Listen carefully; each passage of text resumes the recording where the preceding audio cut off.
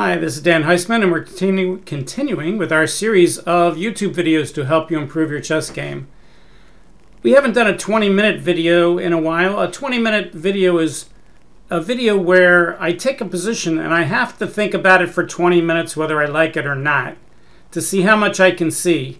Now, we don't want the position to be too boring because then after about 20 seconds, everybody's wasting our time. So we want it to be at least a little interesting, but it doesn't have to be a fascinatingly complicated position. It just has to be one where I can squeeze 20 minutes out. So since it's the January 8th, I thought I would pick the 8th game in the U.S. Championship. So let's pull that up. Okay, hit the enter button here. That will do it. Dominguez-Sevian. Okay, so let's pick, well, since it's the 8th, we don't want the 8th move. That's too early. How about the 28th move? So let's go through the game quickly. We have an English, c6 line. Okay, queen takes, knight c2. Interesting. The queen gets hit. This is interesting. I could actually have played openings like this at some point, so it's pretty interesting. Knight moves a million times to get the bishop pair. White's playing it somewhat positionally. Now he gets the bishop back. Stops black from castling. White making some progress. Offers the queen trade. He trades queens. e3 to fix the pawn. White rooks are a little better on the queen side. Rook to the 8th. Knight there. Rook e7. Okay. So here we are. We have White's 28th move. So let's think about it. It's now 2 minutes into the video. Let's think about it till we're around 22 minutes into the video. Okay, well, the first thing we want to ask ourselves is what's the material? Material, both sides have a bishop, knight, 2 rooks, and 6 pawns. Pawns are symmetric. That's a shame. That means it's kind of drawish. I'd say White's a little better. His rook on c8 is the best rook on the board. The pawn on e4 is a little bit of the target. The knight on b3 has better squares than the knight on f6 does. So White's a little better here.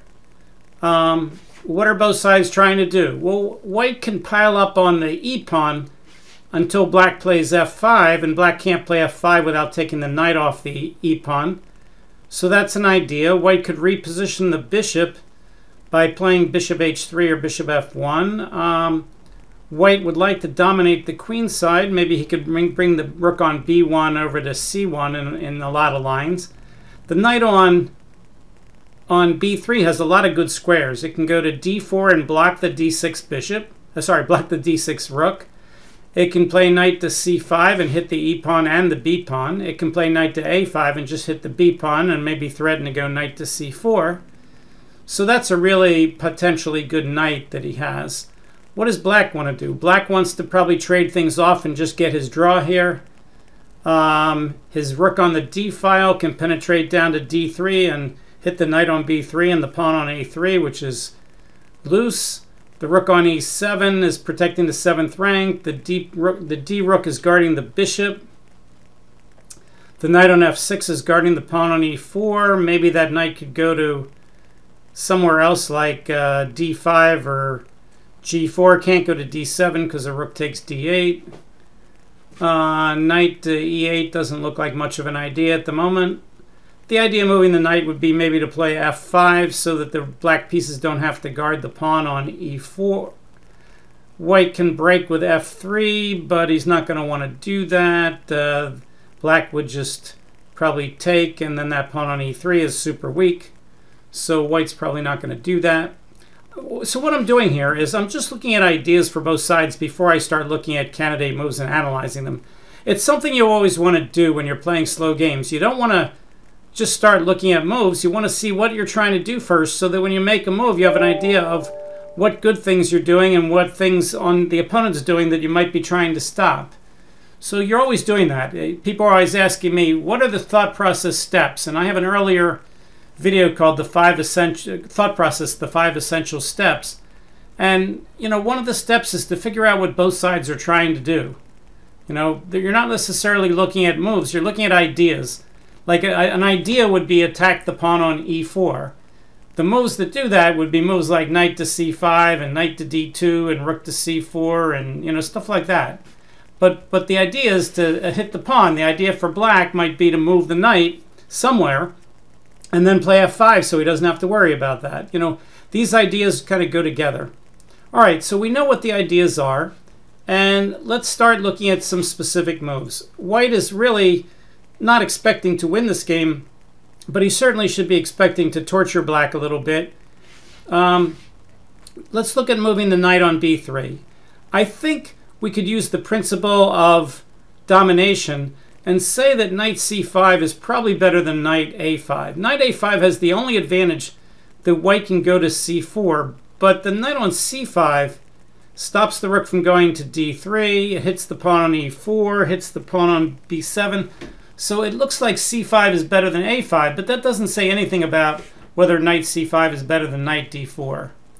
Knight d4 has the advantage of blocking the rook. The disadvantage is, if we look at the next moves after knight to d4, the knight's not going to go to f5, he's not going to go to e6, he's not going to go to c6, he's not going to go to b5. So the main purpose of the knight on d4 is to just kind of mess up black's moves for his pieces and block the rook on d6.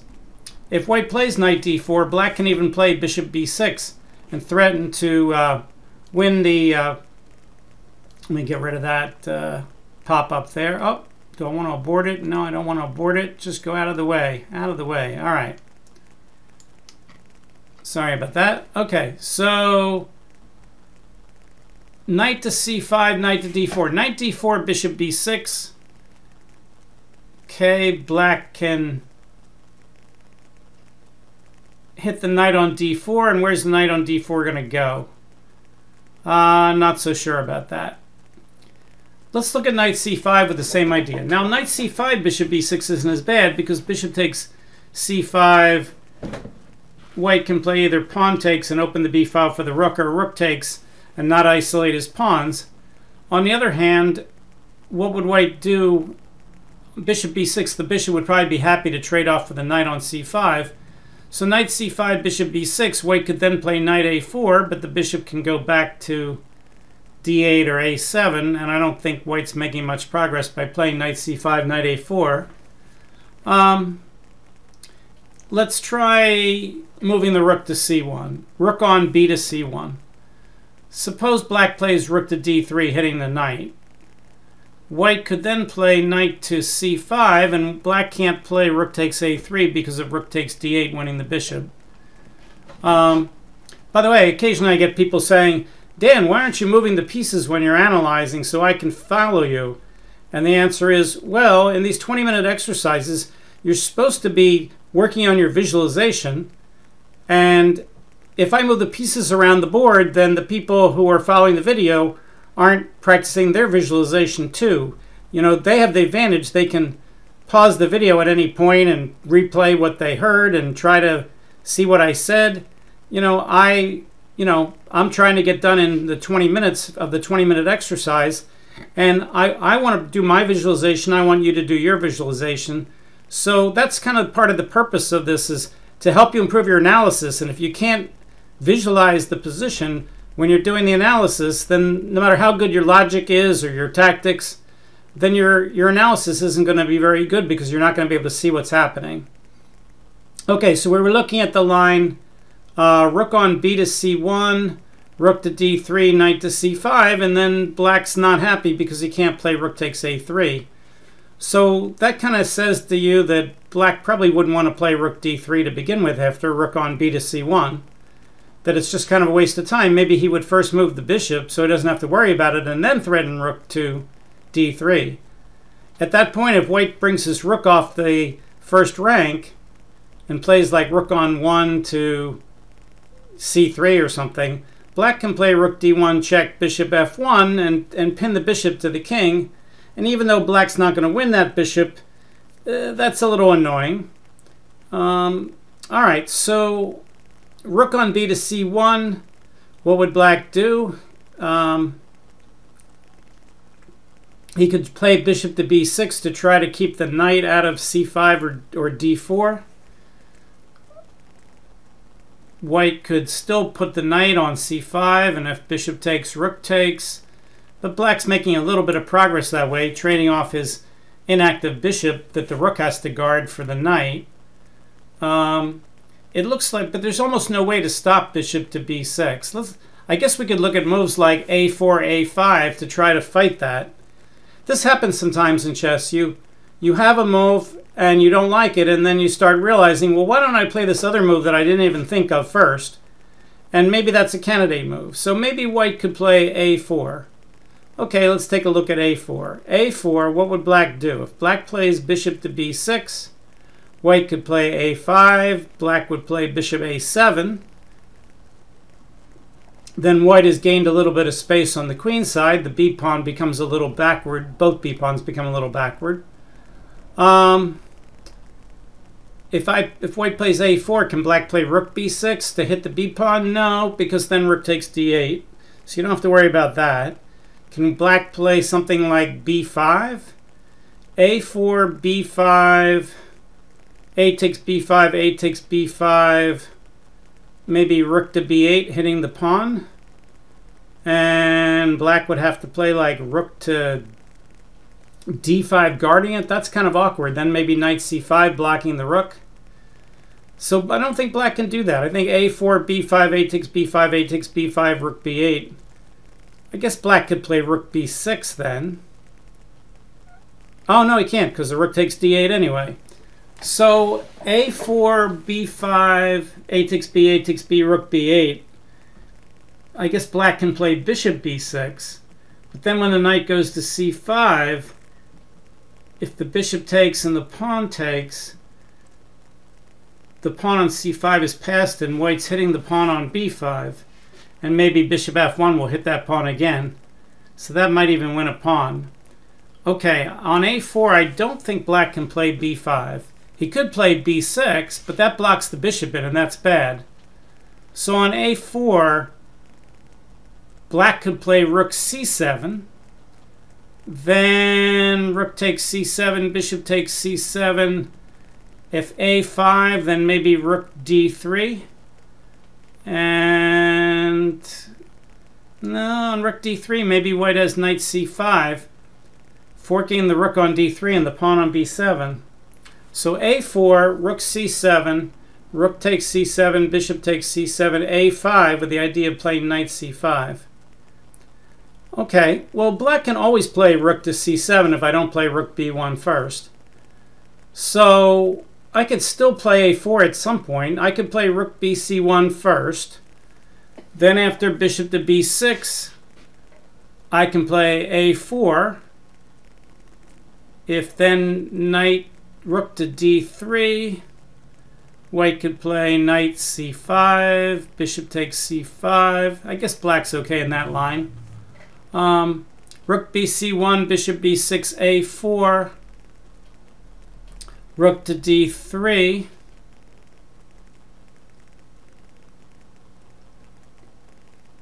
Trying to think if there's anything else white could do. He could play rook on 8 to c3 there, but that looks a little wimpy. As I said, white has the initiative. White's a little better here. I don't think white's winning if black plays properly. I think all my analysis keeps leading to lines where white's a little better. If I had to run stockfish, and we can do that at the end of the 20 minutes, I would think it would say that white's up by, I don't know, 0.4, something like that. Now that's my evaluation skill. And what I've found over the years is my analysis skill is a little better than my evaluation skill. In fact, when I started out, my analysis skill was way, way, way better than my evaluation skill. But as the years went on and I got more experience, my evaluation skill got better. But sometimes stockfish surprises me. And if I say 0.4, he says 1.2. Or if I say 0.4, he says 0.0. So, you know, those things do happen. All right, so back to candidate moves. We're looking at knight d4. We're looking at knight c5. We're looking at a4. We're looking at rook bc1. Rook bc1 stops rook c7. But it does allow rook d3 in some lines. Is there anywhere our knight could go from c5 that would make any sense? Knight c5, bishop to b6. The idea of bishop b6 is just trade off the bishop for that powerful knight. Then knight a4, bishop a7. Can I hit the bishop on a7 with rook to a8? Rook to a8, and then black would have to play something like b5. That's interesting. Knight c5, bishop b6, knight a4, bishop a7, rook a8, b5. Then if knight c5, bishop takes c5, b takes c5, white has a passed pawn, white has two isolated pawns on the a and c file. The rook on d6 would have to guard the pawn on a6. He could play rook c6. Now the pawn on c5 is weak. I think black's okay there.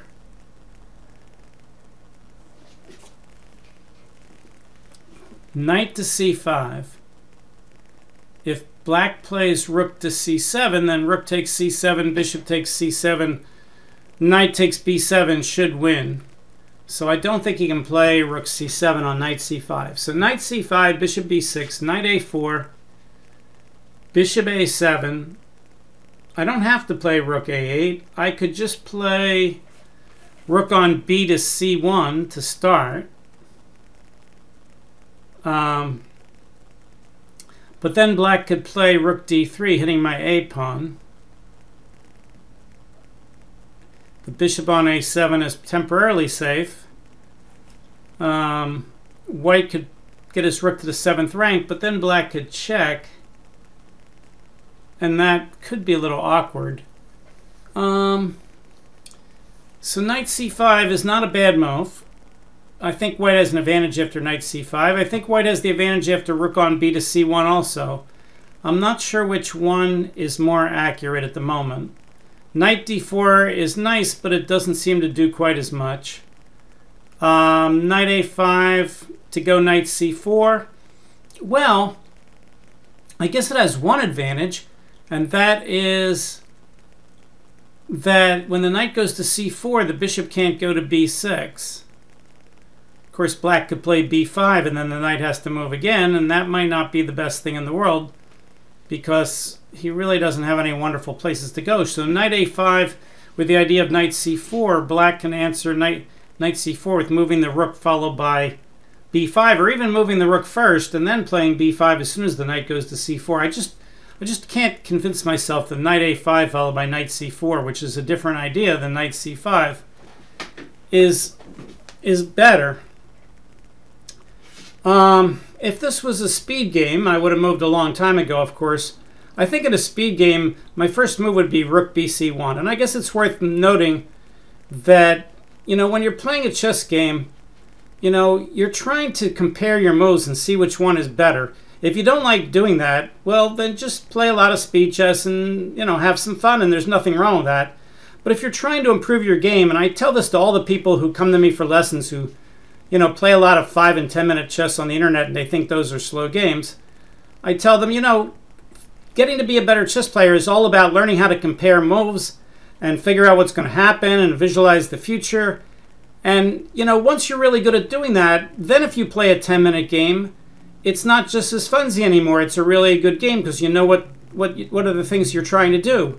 If we have Magnus Carlsen or Hikaru Nakamura play 10-minute chess, they're not just making random moves and seeing what will happen and having some fun. They're actually doing some serious, very quick calculation with some good judgment and some evaluation. But they got that way from playing a million slow tournaments so that they could learn how to play.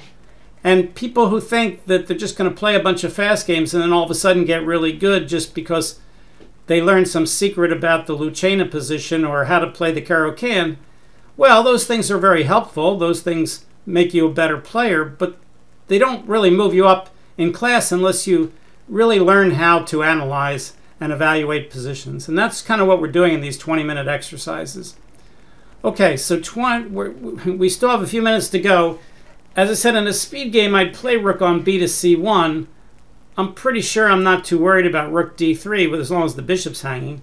My two top candidates are rook bc1 and knight c5. And if I play knight c5, the nice news is he can't play rook c7 because if rook takes c7, bishop takes c7, knight takes b7, and I think white's going to be winning. But I guess on knight c5, I can't play knight d7 because if knight takes b7, doesn't look right. If he plays knight b6 hitting my rook, I can play knight takes d6 hitting the rook. So that's ridiculous. He's not going to do that. Knight c5, I think he's going to play bishop b6. And he's not really, I mean, he's threatening to get rid of my nice knight and make my advantage a little less. As I said, I could play a4. a4 is not an unreasonable move. If I could get a4 and a5 in and then play knight c5, then black's in some trouble because he can't easily get my knight out of c5 and the bishop on d8 becomes really trapped. The problem is he has a tempo after a4. After a4 he can play bishop b6. And if I play a5 and he plays bishop a7, well, I know when I looked at rook a8 we were looking at him playing b5. Maybe white can take en passant and get something. Maybe get something going, because if rook takes, then I can play knight c5 or something. Let's look at that line. a4, bishop b6, a5, bishop a7, rook a8, b5. A takes b5. If he plays bishop takes, a takes b6 en passant. If he plays bishop takes b6, I have rook takes a6, and I think that gets away with a pawn scot-free. So let's say he plays rook takes b6, hitting my b pawn. Then I play knight c5, which does two things. It guards the b pawn with the rook on b1, and it hits the pawn on a6, which I can't take right away, but could become a nuisance. Now black might be able to play a5 there, and white can't play b takes a5 because the rook takes b1 check. If you don't believe me, I'll show you what I'm looking at. I'm looking at a4, bishop b6, a5, bishop a7, rook a8 hitting the bishop, b5 guarding the bishop with the rook, a takes b6 en passant. If he takes with the bishop, I take the pawn. Rook takes, knight c5, a5. That's the line I was looking at, and I said if I take the pawn, he takes my rook check. Except I circled the wrong square. So that was true. You know, I'm visualizing the board exactly as what's happening. Is this bad for white? No, but black might be getting out of this here. I'd have to look at this some more. His e4 pawn is a little bit hit, but the b4 pawn is a problem. White can just play b5 here. Let's go back to the game. All right, so a4 is the third candidate. The three candidates are rook bc1, knight c5, and a4. Well, I guess my 20 minutes is about up. I don't think any of those moves gives white a winning position. I think they're all interesting. a4 is a little more forcing. Rook bc1 is solid. Knight c5 is consequential. So let's ask Stockfish. We're going to ask him two things. One, what's the top three moves? And two, how good is white's position on the best move? So I'm going to get... my top three are rook bc1, knight c5, a4. If that's the same as the computers, I would be absolutely shocked, because there's so many things that white can do, and they're reasonable. So there's no reason why white needs to do those. But those are my top three. And my evaluation is like 0.4. So let's see how bad Stockfish makes me look. Sometimes Stockfish makes me look really brilliant. Sometimes Stockfish makes me look really bad. All right, Stockfish, top three moves. Here we go. All right. Well, 1 out of 3 ain't bad. All right. So right now, a4 is leading the pack, and the really weird move h3 to stop the knight from going to g4 and e5 is second. Now bishop h3, which also stops the knight from going to g4, is in the top three. And a4 is at 0.87. And it says after a4, black should play rook d5, and then white should play bishop f1. Okay, so let's make that move just for the fun of it. Let's say we play a4 and black does play bishop b6. It says white should play a5. If black plays bishop a7, so now rook a8 is not the right move. White should play the wonderful move bishop to f1, a move I didn't look at, which is much better than any move on the board, pretty much winning the game for white. Okay, well, that's why Stockfish is rated like 35-50 and I'm not. Okay, well, bishop f1. Well, I thought white was doing better here, but I didn't have him at 1.66, which is what Stockfish has here. Okay, so today was our 20-minute exercise. Let's see what was played in the game. Sometimes I do these exercises, and the first comment I get is, "But Dan, you didn't show us what happened in the game." All right, so let's see what happened in the game. White did play a4, very good for Grandmaster Dominguez. We'll turn off Stockfish. Let's see what happened in the next few moves. Knight d5 instead of rook d5. Rook pins the knight. Bishop over. We'll make a bunch of quick moves here. The knight takes the pawn. Doesn't look like white did anything but force a draw here. Looks like black's actually better. Alright, so we have a rook and pawn endgame where white is down a pawn, but all the pawns are on the king's side. Black says, "I'll go after those pawns." Now he has a passed h pawn. Now he won another pawn. Now black's completely winning. So Grandmaster Dominguez was better at the 20-minute position from Sevian, and now he's losing. I expect him to resign in a few moves.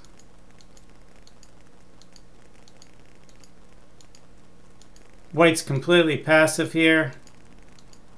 Now he's down 3 pawns. That's probably it. Okay, so white won. Hopefully you enjoyed our 20-minute video. I forget how many we've had now. Maybe this is the 4th one or so. But, you know, if you enjoyed it, please tell your friends. That's the #1 thing you can do. Tell your friends about our channel, Dan Heisman Chess. You can subscribe. You can like the video. And we'll be there again to help you next time. Thanks a lot. See you then. Bye.